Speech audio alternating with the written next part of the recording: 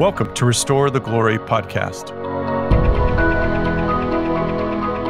My name is Jake Kim. And I'm Bob Schutz. We're two Catholic therapists sharing what we've learned personally and professionally to help you on the journey of restoration.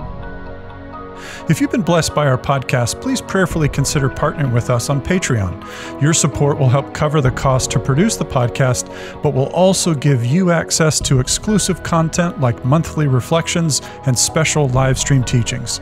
Go to patreon.com/restoretheglory and join the mission of experiencing the restoration of our God-given glory. Hey, Bob. Good to be back with you once again. Doing okay today? Doing good. Excited for our guest today. I am as well. So listeners, you have a special guest today. Jackie Mulligan from Reform Wellness is with us. We are in, obviously, a series on healing and leadership. And Jackie, I am really excited to welcome you. You are the foundress and CEO of Reform Wellness, so website reformwellness.co.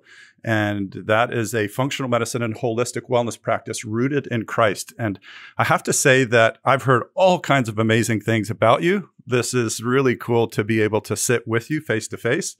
And I just want to start off by saying I'm so grateful that the physical wellness and health is being, I don't know what I'd call it, reclaimed by the church in some ways. Like I'm usually, right, you go to Dr. Oz or whoever the guy is at the time. So to be like, no, this is the church. And I love on your website, your pictures there with a group of CFRs, it looks like, or seminarians or something. They're all bald headed and big beards. So that's usually a sign of a CFR. But yeah, anyway, so Jackie, thanks so much for being with us. Welcome. We're so glad to have you. Well, thank you so much, Jake. And thank you, Dr. Bob. Thanks be to God for this invitation and a gift to do this work, really to carry out this mission. So thanks for having me. Awesome. Do you want to tell us a little bit more about yourself, like just maybe a little bit about yourself, the ministry, and I'm assuming you call it a ministry because it's what we would call it. I'm sure you call it the same. Yeah, it's absolutely a ministry. It's an apostolate, and we call it both and. You know, we look at both the body and the soul. We're a business and a ministry, and we are a team of creatives, educators, functional medicine practitioners, doctors from all walks of life, from all over the globe, who carry out this desire to put Christ at the center of our entire lives. And so I started Reform officially 3 years ago, just actually 3 years ago. But the Lord had Reform in my heart for probably forever. But I had my own reformation, if you will. In 2015 and 2016, I was always a practicing Catholic, but I had a real conversion of heart during a very hard time. I was on paper, everything looked like it was going really, really well. I was running national sales for a startup company, a Scandinavian supplement company. I was their first employee and climbed very quickly to the top of the ladder. I was going back to school for functional health and holistic healing.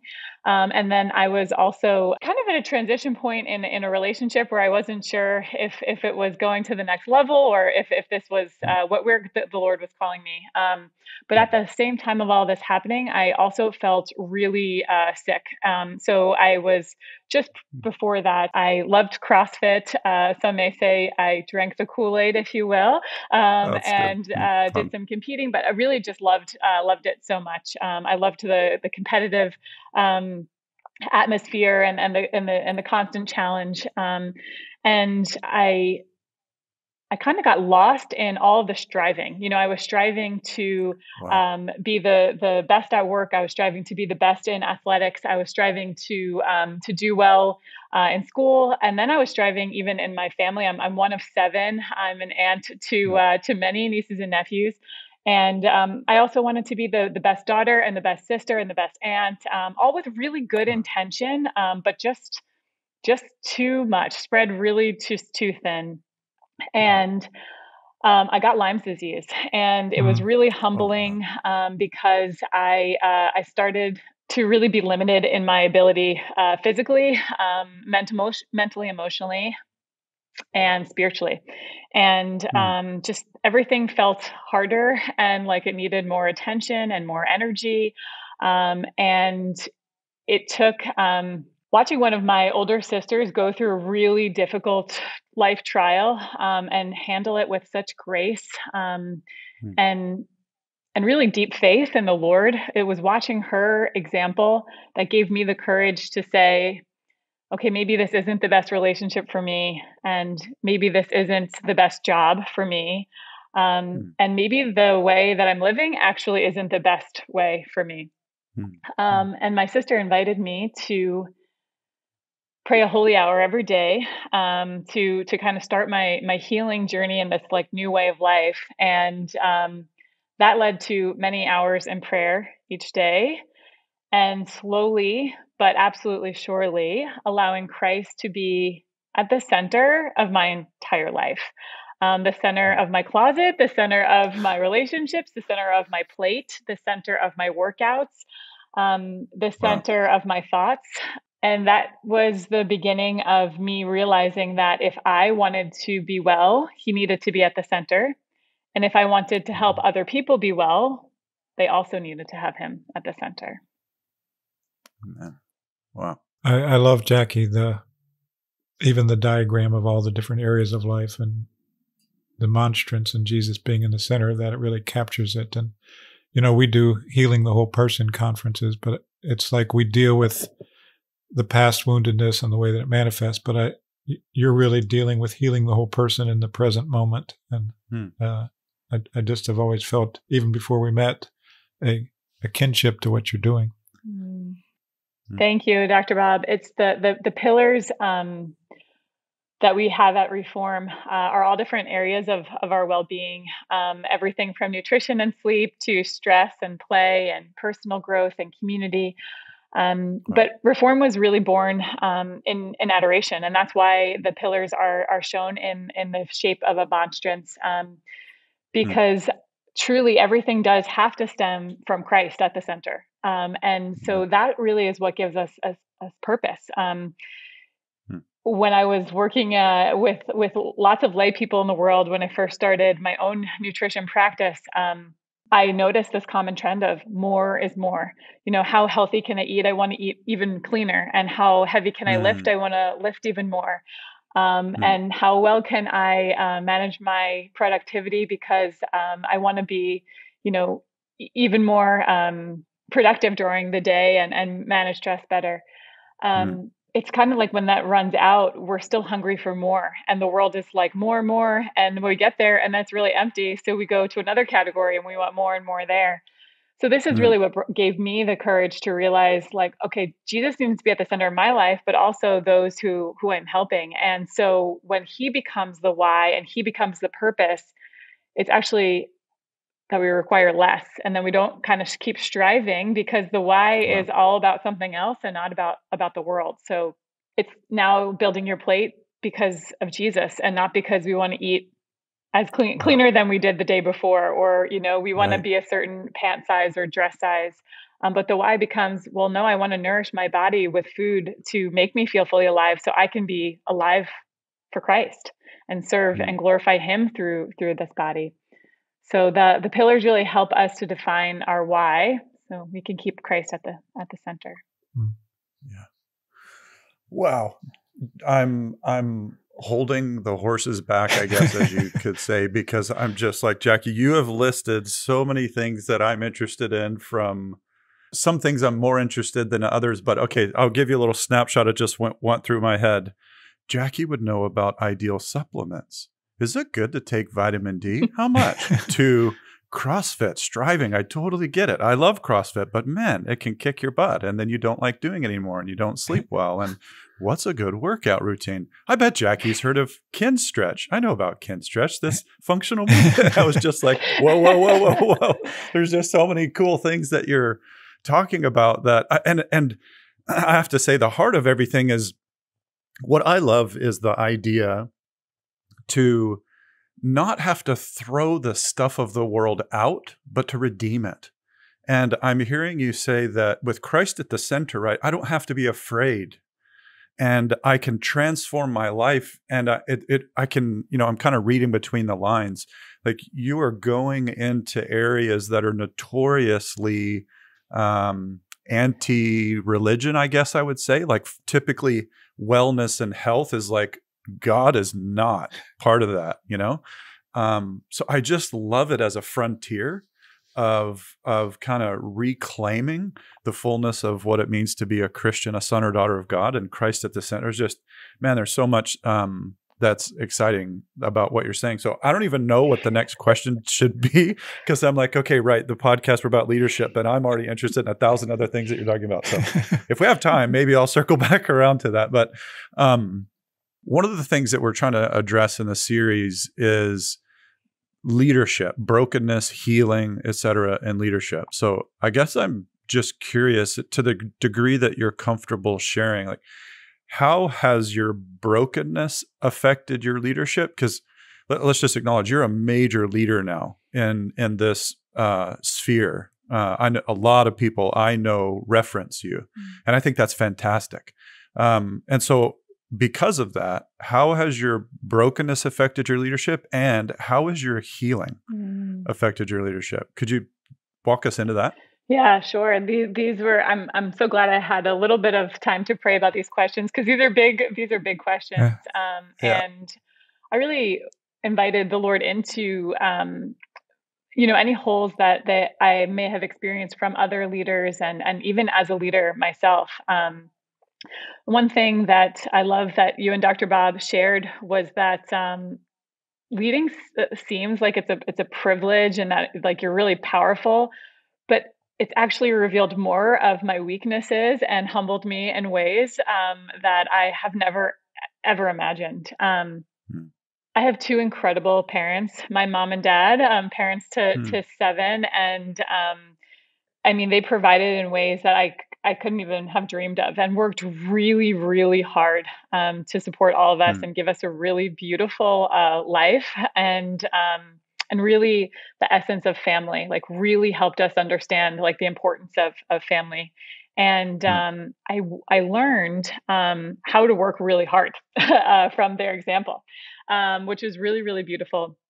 But I kind of lost my way a bit when I think, because I'm number 6 of 7, sometimes to be seen, and sometimes to get a word in, like, you have to strive and accomplish. And that striver really came out in me. And I think, as a leader, came out to other people who worked for me, where it's like, oh, wow, Jackie has it all together, and Jackie's capable, and Jackie's striving. So therefore, if I work for her or with her, I have to strive, and I have to have it all together, and I have to have it all figured out.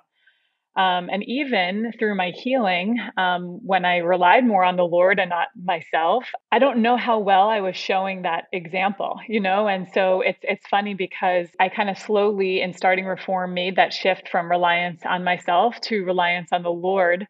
But I still looked like I had it all together, and like I don't know that I necessarily needed him. And so that was kind of an interesting experience of taking the example of my parents as incredible leaders, but realizing that I actually, I thought that rest was a trophy for a job well done, rather than this essential gift that the Lord gives us, whether we earn it or not. Yes. And so I think that's kind of one to start.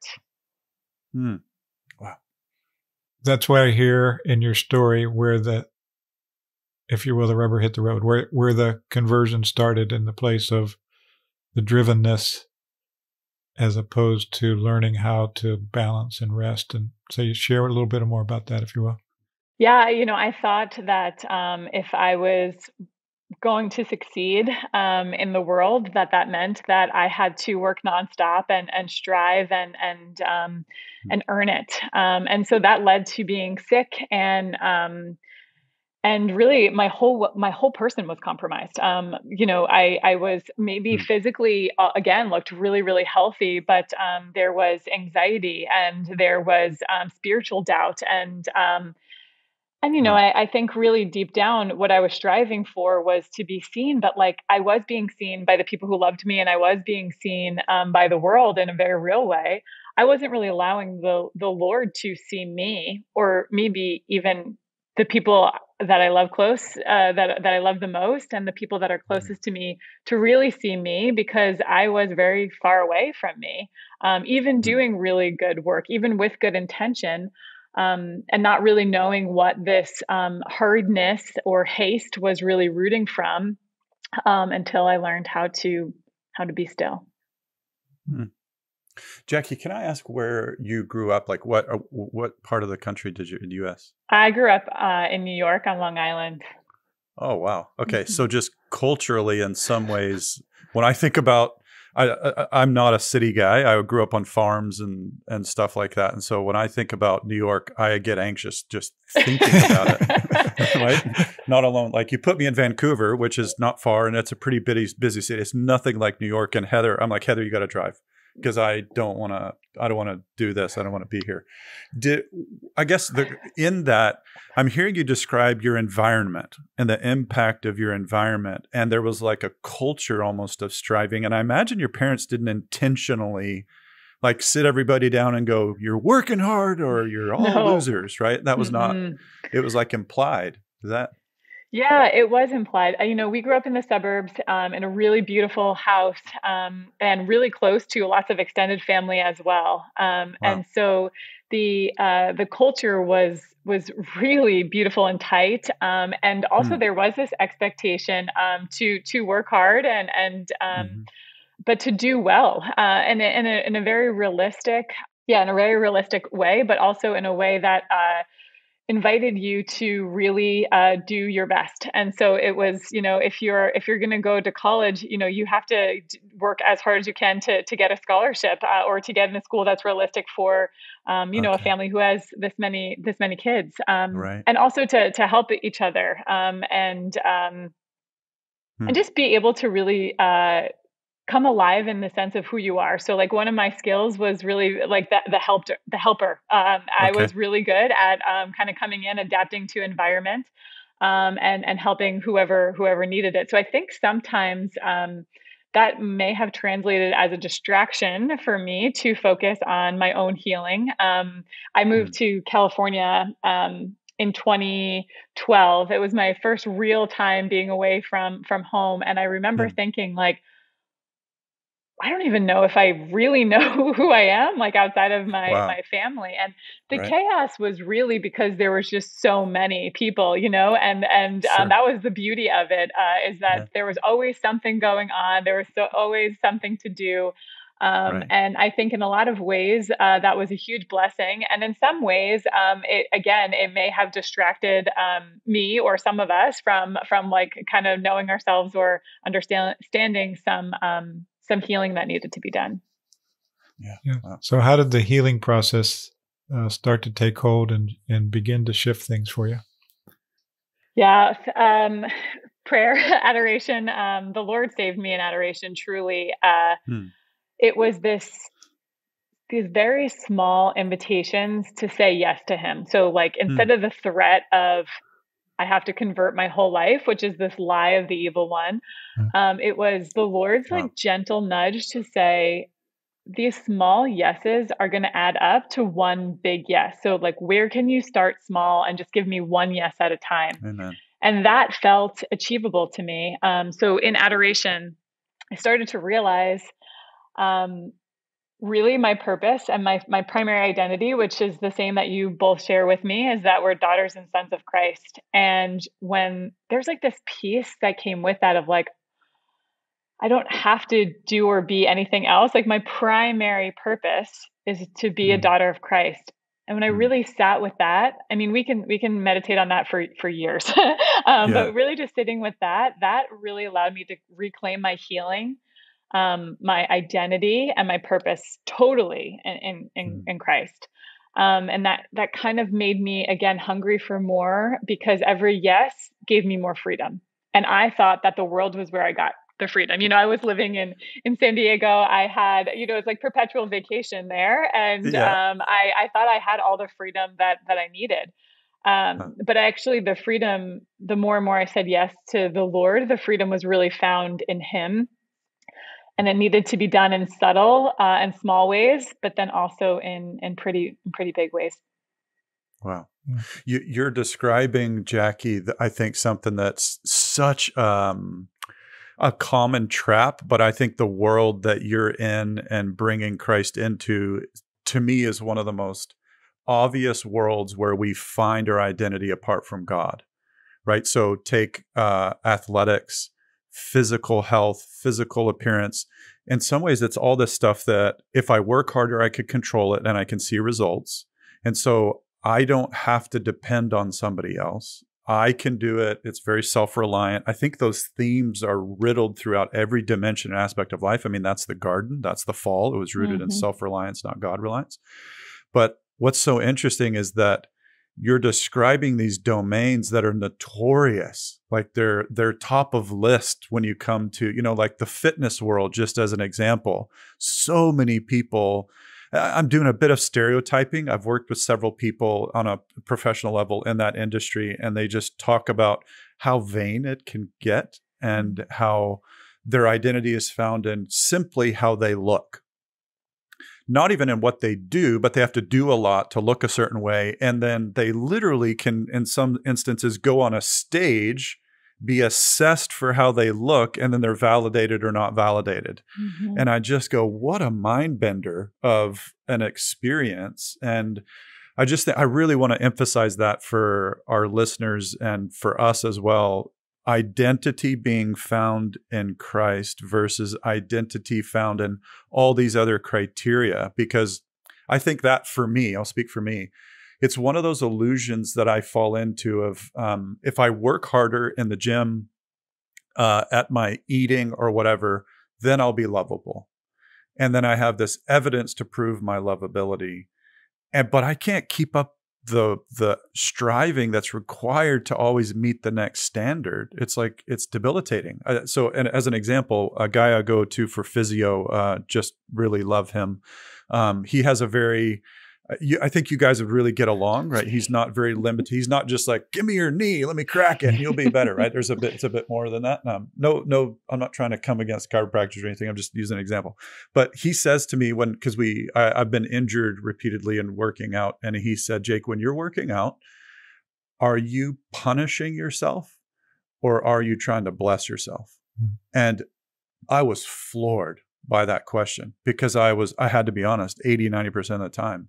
It was punishment to make up for something I did wrong so that I could get back to some standard or whatever. I could prove myself. If I can deadlift this much, then that means this. Like, what a nightmare. And I'm hearing you touch all in those domains. Is that fair to say? Yeah, absolutely. We purposely have our pillar named functional movement and not exercise because exercise has this connotation of punishment. And so we invite people who are healing through reform to look at even functional movement through the lens of Christ and saying, how can I move my body to glorify the Lord? And how do I move my body in a way that I actually truly enjoy? So what's going to be life-giving to me when I move my body in a way that actually doesn't cause more pain or isn't rooted from a place of punishment or shame or regret. Wow. And it's really beautiful because somehow we think if I don't have an hour to sweat, profusely in my Lululemons, then I shouldn't work out today. Right. But then if you change the lens to, I'm moving my body to glorify the Lord, it's like suddenly I want to go on a walk. I want to move. I get to lift today. That changes everything. And that's again why we have the monstrance, because it's rooted to Christ. So I'm moving my body with a different purpose. Yeah, I love how your healing came from sitting and doing nothing, quote unquote, but being present to the one who is present to you. And that in itself shifts the whole picture. Adoration for me is one place where you just go and you just be. There's nothing. You can do. I've tried to bring doing into my adoration. It doesn't work either. But just me too. just being there and being with him. shifts the whole dynamic. And, I think back to my own sports in high school and college, and then afterwards, and then that drivenness that I've got to run marathon. And I never ran marathons, but I've got to run cross country, and I got to train, and you just push and push and push and push, and you lose the enjoyment of the exercise. You lose your environment. And now my morning walks are prayer, and I pray the Lord who is everything seen and unseen, and I look around and I see everything and I feel everything. And it's just such a shift in exercise. And so I'm relating to what you're describing there in that process. It's just such a fundamental shift.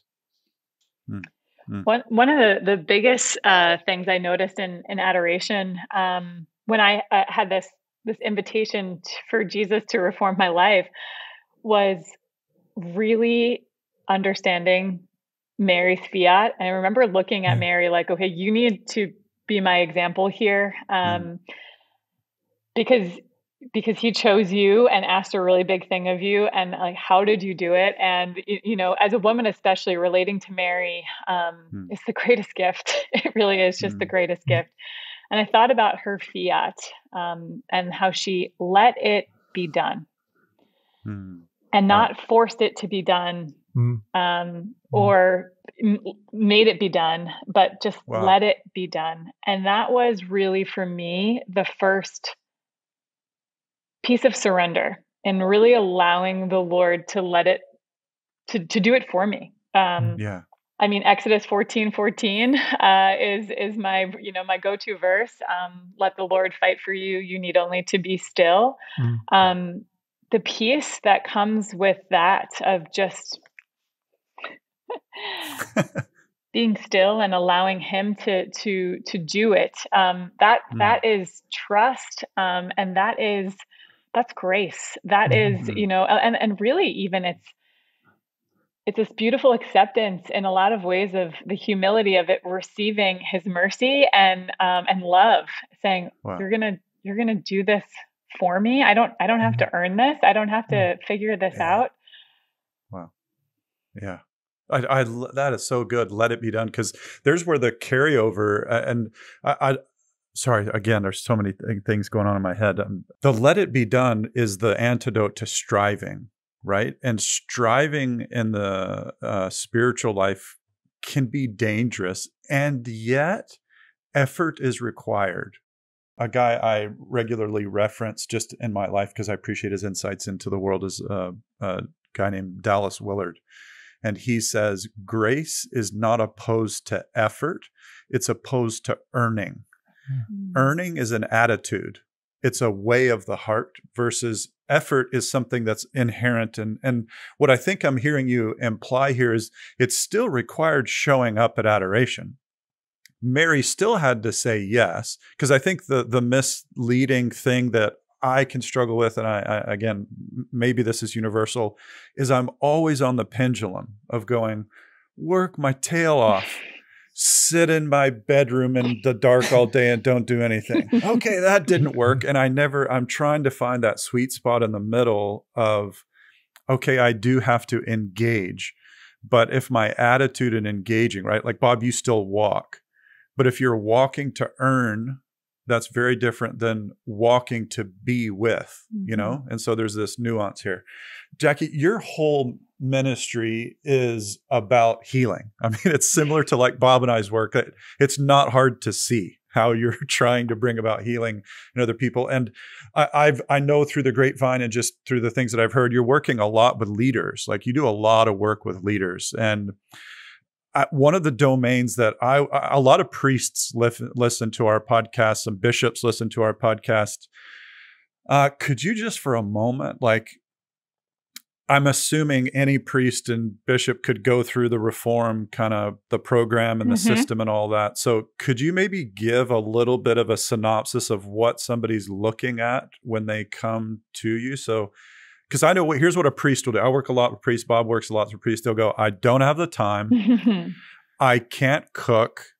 I try to pray, but I've got all this other stuff, right? So I'm just, man, I long for those guys to be really healthy and well. So just anything you'd say there?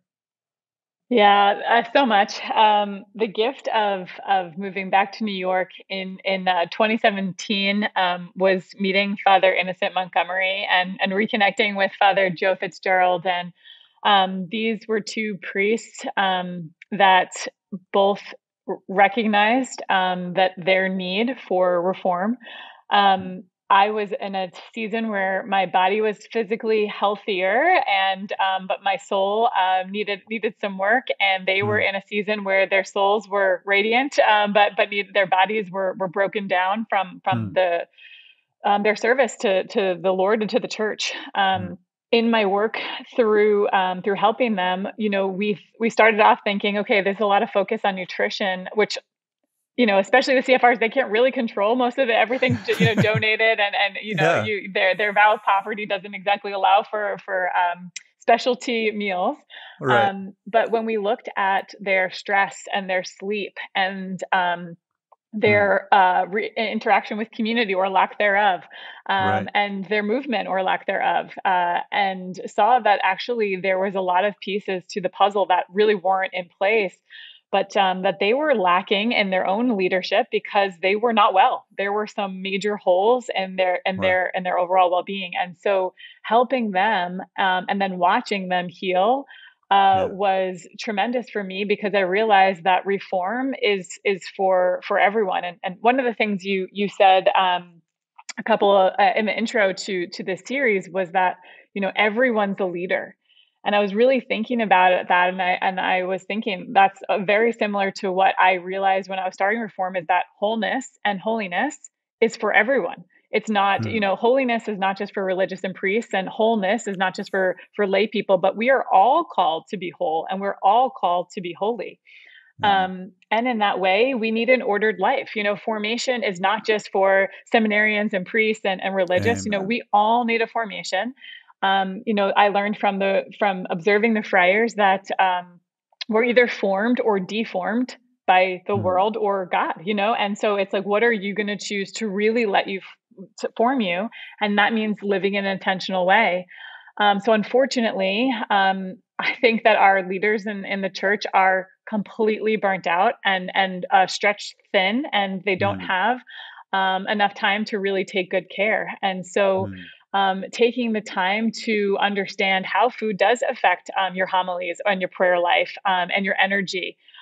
Taking time to understand that sleep is essential and not a luxury that you get on the one day that you actually sleep in because you're so tired. But really understanding that taking care of yourself is really going to be what pours out to everybody that they do serve. Father Innocent shares in his testimonial that's on our website that when he started eating better and getting to the root cause of some of the symptoms he was experiencing, what he was feeding his body was resulting in what he was feeding the people that he was preaching to. And so all of Wow. a sudden, the words and the wisdom came so much more easily because his body wasn't working as hard to support his intense output. So there are a lot of avenues for reform to help, especially priests and religious. But I think it's starting with saying this investment is for my whole person. This investment is for my body, for my mind, for my soul, but it's actually also for my ministry. It's the investment in the gift of self, which is what a leader is, to be able to invest into my well-being so that I can give to others.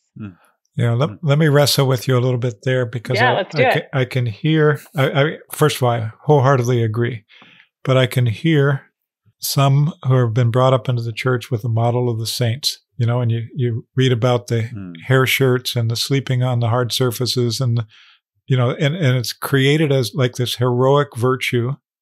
Okay, we'll die at 25, but this life isn't important.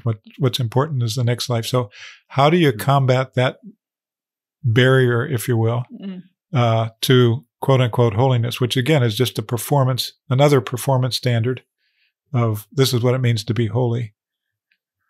Yeah, no, it's something we come up against a lot, and it's a really great question, and something to discern very seriously. We use St. Augustine's approach of take care of your body as if you're going to live forever and your soul as if you're going to die tomorrow. So we're looking at the both and together in that. And I think that when our mission is clearly given to us, we have to tend to the things that we can control and that are important. So I'll take, for example, the CFRs who do have a vow of poverty. We're not putting so much emphasis on supplements and fancy food and protocols. We're looking at their way of life. What are ways we can control to reduce your stress so that your body doesn't have to work as hard to break down food or to detoxify and things of this nature. So it's more so looking at the factors we can control that don't have to always translate as the world glorifies self-care and glorifies, all the extras. Sometimes it's actually, instead of more, which we think in the world of health and again, self-care, but it's most of the time, Dr. Bob, it's less, and it's simplifying so that, sleeping on the floor actually isn't going to affect your health that much because it's not another added stressor in the grand scheme of things. Oh, that's good. Wow. Yeah. I'm hearing the engage, but perform is not the goal. Engage with the right mindset, and you're alluding to something there about the integration that happens in healing, and Bob, you and I know that from the psychological point of view. If we start to do trauma therapy with somebody, and they are a mother of 7, let's just say, to use the pertinent example, that can wreck their entire life, right? You have to be sensitive with the depths and degrees that you go and work with the normal things. And yeah, I think that I'm really hearing you, Jackie, say that reform doesn't come in and go. It's not like the boot camp where we're stripping you of everything and you're going down to a t-shirt and shorts and that's it. And, it's like, because this is, I can assume that because Christ and I do as well. And that's not his style when he's transforming people. And Bob, I think that's to your point, is a lot of this goes back to the impression we have of God. And then that impression steps right into the healing process that we enter into. So if God's a saint maker, well, then that means he's a cruel drill sergeant like you see in the movies who just is yelling and go through the mud and all that kind of stuff, because you'll come out the other end a superhero like Padre Pio or whatever. And that impression of God is really huge. And I'm hearing, Jackie, you're implying that God is kind, God is attentive, God cares, but he's not reckless in the sense of he's not imprudent. I mean that generically, right? He's not wild. I'm just thinking, sorry, my head's like counteracting, like, well, Jake, there is that song, Reckless Love. And a lot of people think that's a great song. That's not what I'm trying to say, right? People like take things literally, but the nuance I'm trying to make is the impression we have of God informs the journey of healing. And I think what's beautiful is I'm hearing about your impression of God through how you engage in the healing process and ask leaders to engage in it as well. One quick question. We're referencing this monstrance and pillar thing. Can you explain what is that and what does that mean and how does that fit in reform? Sure. Yeah. So we redefine health as a state of your body and soul together, and we use the 9 pillars to define your health. So faith is at the center, and then there's 8 other pillars that go around. So it's nutrition and sleep, stress management, functional movement, personal growth, play, space, and community. And that's how we define health. And so it's no longer just about if you got your workout in or, how clean you ate, but it's about your relationships with other people, your relationship with the Lord. Wow. It is, of course, about your nutrition and your sleep, but it's so much more than that. So right.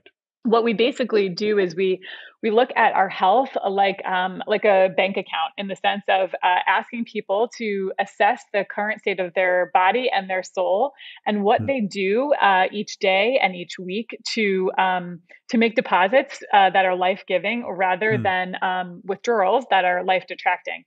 And when you have an idea of the state of your body and the state of your soul each day, each week, each month, think about the way that you would live if you knew that you're entering into a Monday at a 5 out of a 10 and that you needed some deposits for your body. Like, you're going to make intentional choices using the pillars to become more healthier, or to have a fuller account by the end of the week.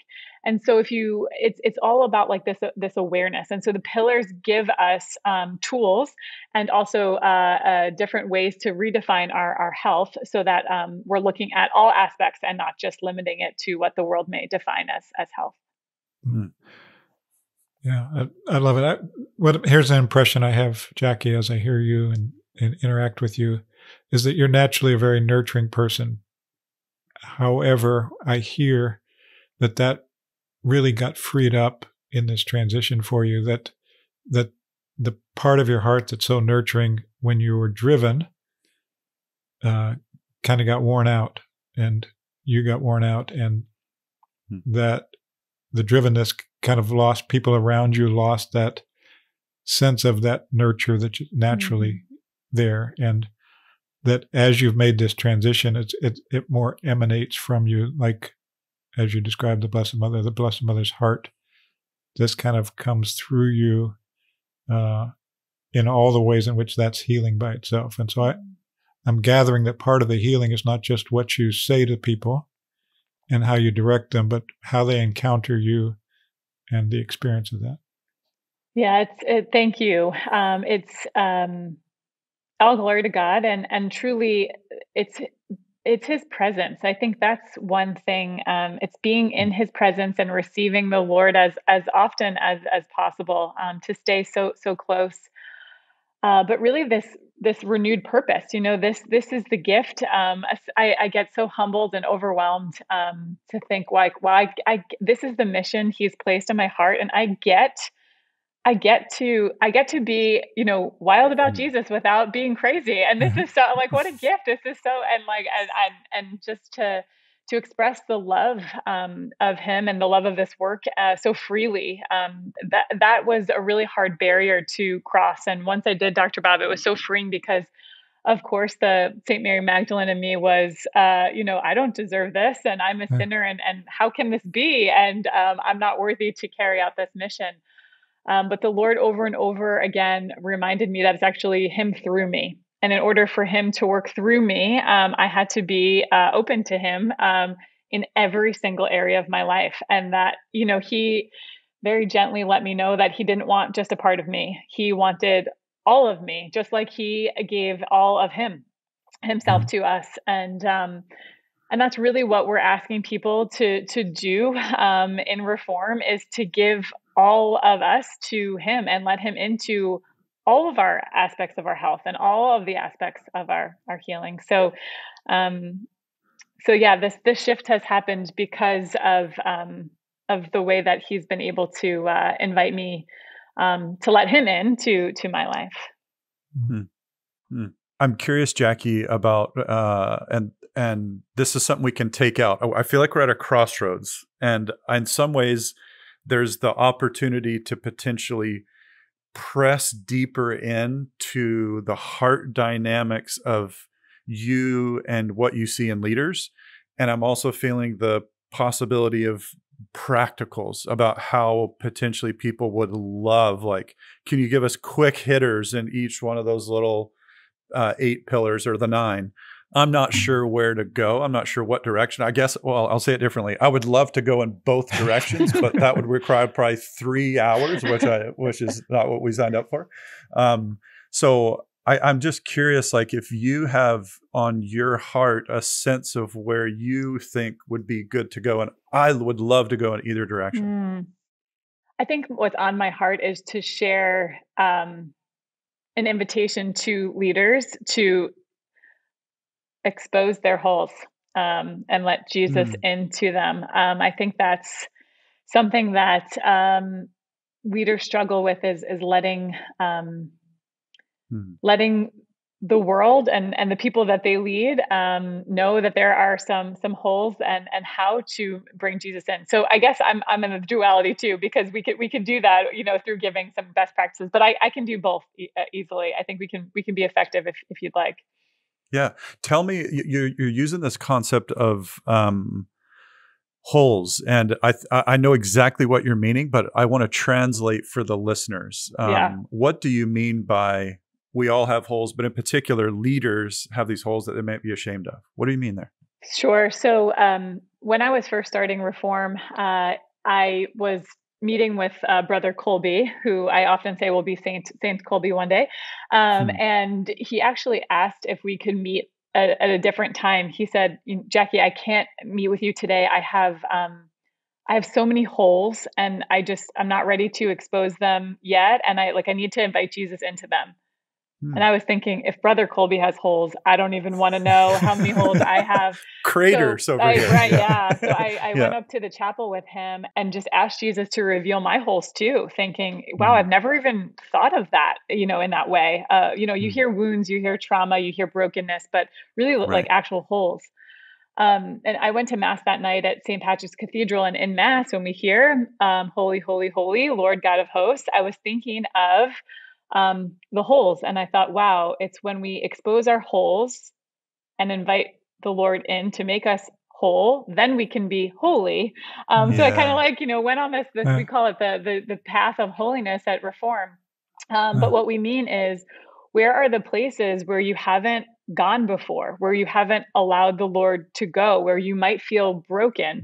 If you think about a house, it would be kind of like, where are the leaks in the roof? Where are the cracks that you're quickly maybe putting a photo over on the wall so your guests don't see it, or throwing the mess into the closet. But those places. And so when I say holes, I mean areas that we've either hidden from the Lord or that just are not of substance, are not really of Him in our lives. Right. Yeah. Could you share a place of that in your own discovery for yourself, and then how that translates into your work with others? Yeah, that's a really great question. Let's go with Christ-centered. A question I had to ask myself was, is Jesus really at the center of my life?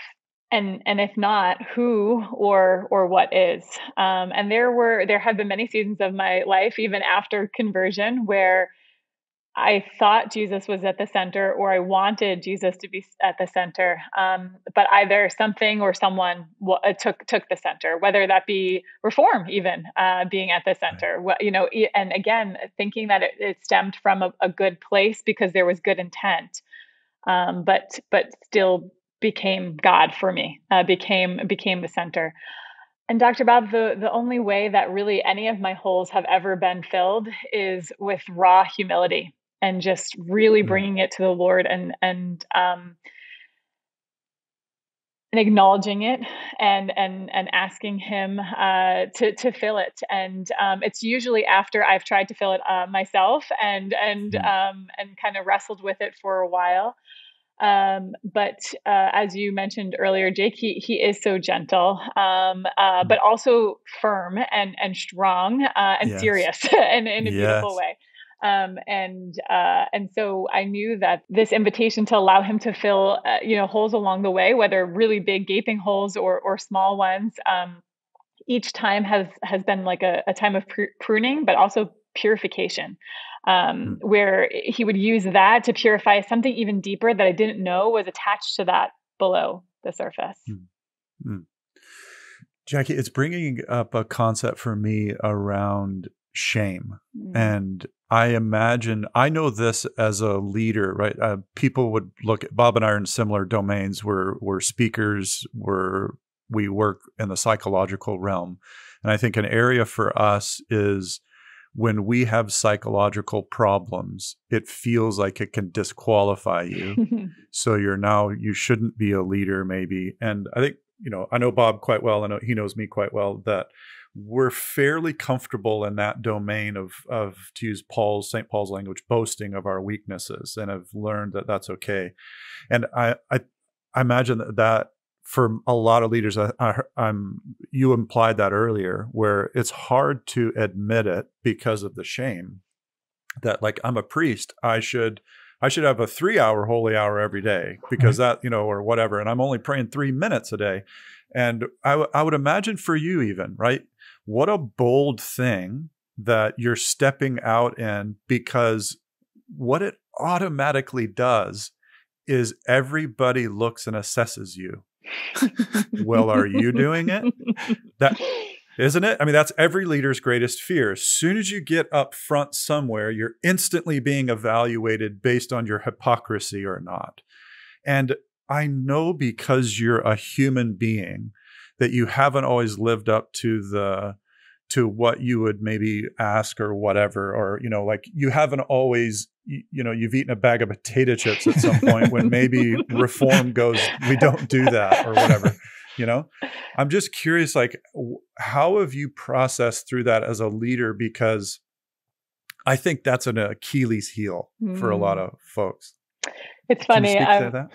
I'm laughing because I saw one of my friends and a priest from our parish in the grocery store recently, and he nearly jumped over his cart when he saw that I was in the grocery store with him, so that I wouldn't see what was in his cart. And I was like, no, like there's no judgment like, here. I eat chocolate too. It's okay. But it's a blessing and a curse in a sense because first of all, the blessing and the gift in it is that I have to walk this walk, for me to do this well, and authentically, the joke would be on me if I wasn't really living this well. Yes. And so actually it's quite freeing to have the responsibility to live these pillars out well, to the best of my ability. And you're right. I'm very human. And that's the thing is that, I think you have to constantly be healing. You have to constantly be reforming.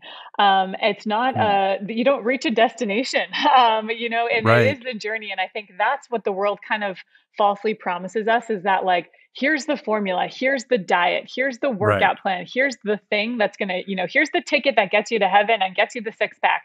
But we laugh at reform when we say like, Jesus is not going to ask you to show you your six pack, show him your six pack when you get to the gates, He's going to look at all of these things. And, I'm constantly reforming, there's seasons where, my nutrition's really dialed in and my movement's really dialed in, but stress needs some work.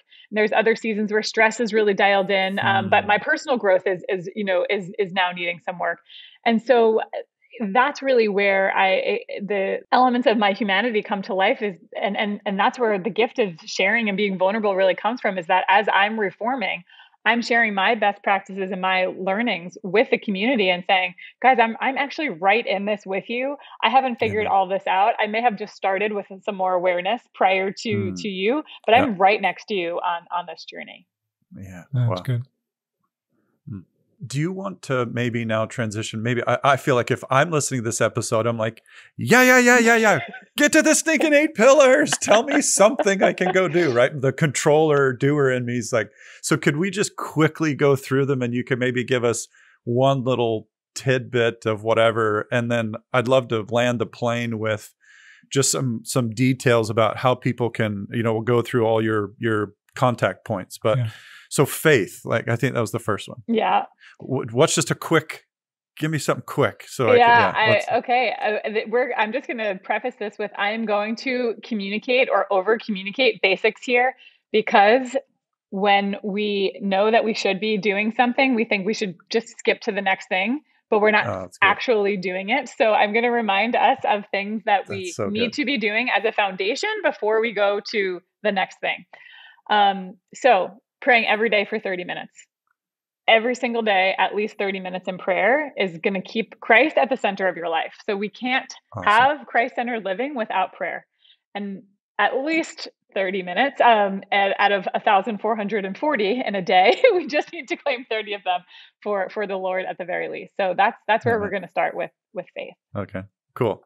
So for nutrition, one of the best practices is sitting down for your meals for about 20 minutes and chewing each bite. This is going to invite you to be present with your food, to say grace, but to not eat on the go, but to really digest your food, digest the day thus far, digest your emotions and your feelings. And so sitting with your meals for at least 20 minutes and chewing each bite thoroughly. In fact, actually this morning, I'm on retreat and Father Elijah said to us, I want you to go through your day very slowly. Chew each bite really slowly and do not pick up the fork until everything you have in your mouth is completely chewed and swallowed before you go to the next bite. Wow. And that's really hard to do. Yeah. Really Yeah, it hard is. to do. Right. Yeah. I like the vacuum approach is kind of more my style, right? Like No. yeah, that's so good. Just really quickly, I heard this total random thought, but I want to go right back to it. Is one of my buddies is in the marketing world, and he said that drive-throughs were actually created because of shame, not because of like convenience. It was like, I don't want to go inside and order 6 burgers. I want to order it in the shelter of my car or whatever. Wow. So I was like, whoa, that's fascinating. Yeah. Anyway, okay. I'll just share where that stemmed from. I had a client who was a plus size model, and she had tried every diet, had really struggled with food addiction. And when we started working together, she was one of my first clients, and she said, "You can't tell me what to eat." And I was thinking, okay, this is going to be a difficult nutrition client. And then I said, okay, let's just focus on sitting down and chewing your food. You have to sit down for your meals for 20 minutes and just 3 meals a day. Right. Within 1 week, she bridged the gap between what her body wanted and needed together. So like what she wanted and what her body needed, she bridged the gap between, because she no longer got to sit down and eat as fast as she could or binged, because she had to eat slowly and she could only eat at these 3 times. So the beginning, she ate food that, maybe wasn't so good for her. And she realized she ate it really quickly and she had to sit there for another 16 minutes after she then, just binged. And then by the end of the week, she was putting things on her plate that actually made her feel good, that she wanted, but also needed. And it kept up still to this day. So, I mean, there's a real psychological component to slowing down and being present to your food. That's super cool. Okay. All right. This sleep. is fun. Yeah. Next pillar. Sleep. Okay. Sleep is the next pillar. And we'll do the optimal times for sleep are between 10 p.m. and 6 a.m. That means asleep by 10, which means that you want to unplug from all technology at least an hour before. So that is by 9 p.m. Which is usually when we start ramping up after work and all in the world. So we at least want 8 hours. That's not for children. That's not for adolescents. That is for adults. Require at least 8 hours. That is not a tale. Yeah. Nice. Okay, for movement, we want you to move every day for 30 minutes in a way that glorifies God or that you truly enjoy, which will be the same thing. A way that you truly enjoy will glorify God. So like Bob could keep doing his Zumba classes because Bob 100%. loves some Zumba. He's a mean Zumba, right, Bob? I don't even know what Zumba is, Jake. Anyway, sorry. Okay. No, but yes. So moving your body in for at least 30 minutes, and even do not discount stretching, walking, dancing. There's so many different ways to move your body. Awesome. Okay. I know a couple that are coming, so I'm curious where you're going to go. Yeah. With these, so. Okay. So for community, we'll go there next, and that is to serve others or to ask for help as needed. And I think that's the biggest part of allowing others to really know and see you, is to either give the gift of self in community, or to be humble enough to say, I need help, and ask others for help. I think that's the greatest way to really connect with others in community, because you are either serving or you're being vulnerable enough to say, I need to be served. That's good. Cool.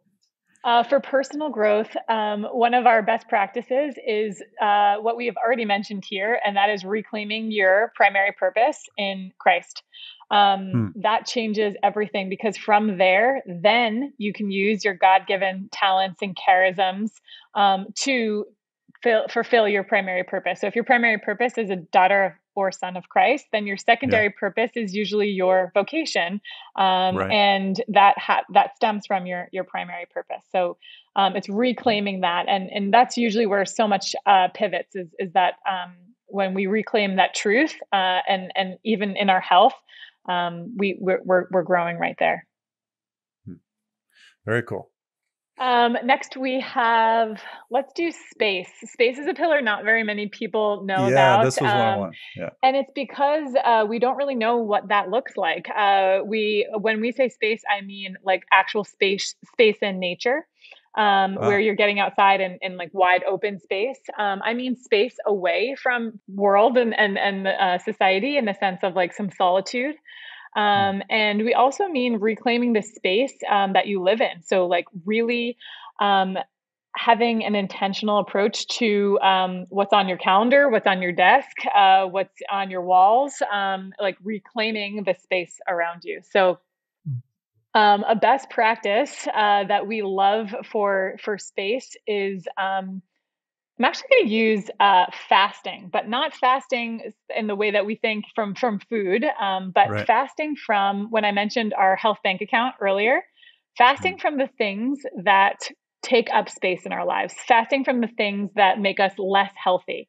So that could be fasting from social media or TV or profanity or judgment or any of the things that are life detracting. So to create more space in our life for Christ, we have to fast from the things that take up that space. Very cool. Where? How many do we have? Which ones are left? Or have we done? So let's see. Stress left. We have stress. We have stress. Okay, Dr. Bob. Let's get to stress. Easily one of our reformers' favorite and the best practice for stress is implementing a daily and a weekly Sabbath. So truly, I mean, there's a commandment to honor the Sabbath. So truly living out the Sabbath and resting one full day a week. And in that same approach, resting for 1 full hour each day. So having an hour in the day that's like a Sabbath, where you're totally resting in the Lord, and having 1 full day each week that you're resting as well. Wow. What would could you press into that? Because the doer in me is like, hold on a second, because I can be shoveling while I'm resting, right? You know, and obviously you don't mean that. What do you mean, like rest? Like, does it not watching TV? Does that count, or how does that? Yeah, we ask you to not rest with technology if possible. There's still some stimulation going on there, and when I say rest, I mean either laying on a hammock, sitting down for prayer. We say don't. There's this phrase that says don't just sit there, do something. We say don't just do something, sit there, and that's kind of what we mean by a daily Sabbath. And so it can be used for a time of prayer, certainly, but passive prayer where you're resting and allowing very passively for the Lord to be with you and to be in prayer. So it could also be some sort of a relaxing sort of hobby, let's say, like whether you're drawing or or gardening, but not like with a purpose, kind of playfully or restfully partaking in something. That sounds like, I think maybe my motorcycle riding could be that one, because that's very much rest for me. Yeah. That's great. Anyway, Reading fit into rest. Yeah, reading and I think yes, certainly, Dr. Bob, but I think also not academic reading and not even really deep spiritual reading. And I think in the same hand, also not like too far off in Fantasyland reading, right? But just like light content and uplifting, certainly. Yeah. That's good. So play is the next one. Yeah, play. And I think my favorite one to share is how you can playfully surrender your day to the Lord. And so this is one I learned from my spiritual director, Sister Agnes Day. She's a sister of life, and she would say, I remember my first meeting with her ever. I said, sister, here's everything I really want to work on our work together. And I'm thinking, roll up my sleeves. She's going to hand me a plan. Like let's get this show on the road here. And she listened to me for about 45 minutes, and she just looked at me and she goes, what is Jesus going to do about this? And I'm like, no. What are you going to do about this? This is not how it works. But then it really gave me this beautiful invitation to say, wait, wow, I get to playfully give all of this over to Jesus, not seriously, but playfully. Of like, what are you going to do about this? Like, this is exciting. This is an opportunity. Even the things that didn't feel so exciting or that didn't feel like an opportunity. So that's the intention and the invitation, because a lot of times we didn't play as children. So sometimes trying to recreate childhood fun is difficult, but we get to recreate that by being playful with our work and our prayer life. Yeah, just to share with you, one of the most beautiful things about our bishops' conference is every evening we would play together, our team and the bishops, and it absolutely transformed the week. It was the best. I love that. Yeah, it was just beautiful, and we all became equal in the play, and just the conversation and the laughter, and it just really transformed the week, which was very intense otherwise, but that's very true. It was really beautiful. I wish I would have said I ate slowly, though, when dinner time was finished. But the play was there. So good. That's so good. That's so good. I think we've hit them all. That I just want to, like, biggest shout out. I don't, obviously listeners, like, check this out. Like, this is so cool. There's I love I want to redeem the word holistic. Mm-hmm. This is truly holistic. And really what I'm hearing you say, which I think is my final point, and then Bob, I'll pass it over to you, is I really see Reform operating with a really solid anthropology. And good anthropology fuels good healing. It's why we started this podcast with theology of the body, because if you don't have a good anthropology, it's very hard to move forward in healing. And I'm really hearing the solid anthropology in Reform. And so I'm super excited, and I'm so glad for what you are doing and all your team is doing for the church and the world. It's just awesome. So cool. Bob, what final thoughts? Yeah, just appreciation, Jackie, for who you are and for what you're doing. And it's been a delight having this time, and hopefully there'll be other opportunities to get to know each other better. But I'm grateful that the part of the church that hasn't heard about what you're doing can hear. And mostly you offer classes, is that right? That people can sign up for. Is there also individual appointments with practitioners? Yeah, thank you both so much for this invitation and opportunity. And yes, we have an online course that everybody starts with called Reform Online, and it's 12 weeks. And in that, you also have the opportunity to consult one-on-one with a member of our team. And we work in human formation and also functional medicine. So there's different pathways you can take there. And then after that, after you go through the foundations of Reform Online, you continue your work one-on-one with a practitioner if you'd like. Or we have a group consulting class called Dig to the Roots. And that's where we dig to the roots of your spiritual and physical well-being. It's kind of like the next layer after that. But we have memberships in a really amazing community. But it starts with Reform Online, and that's where we invite everybody to start. And is the best place to start in the sense of just getting to know more about you and signing up? Is that reformwellness.co? Yes, it is. And we also share a ton of free content on our social media. So on Instagram at reform_wellness, we share lots of educational material and prayer reflections, and a place to come and dive into health with a new lens of body and soul together. Wow. Jackie, this has been an absolute privilege. Matt, God bless you. This is so cool. We're very grateful, and I look forward to having you back at some point to dive more into all these other areas and domains. It's so good. Thank you. God bless you. And listeners, we really want to encourage you to check all of this out. Lots of cool stuff there that really, I think, blends well with what Bob and I are doing and really rounds out a lot of the stuff that Bob and I don't have a clue about. So that's really awesome. So you can check out Jackie again at reformwellness.co, and you can get all the contact information there. And we'll continue on with the series with some more leaders next time. But until then, God bless you.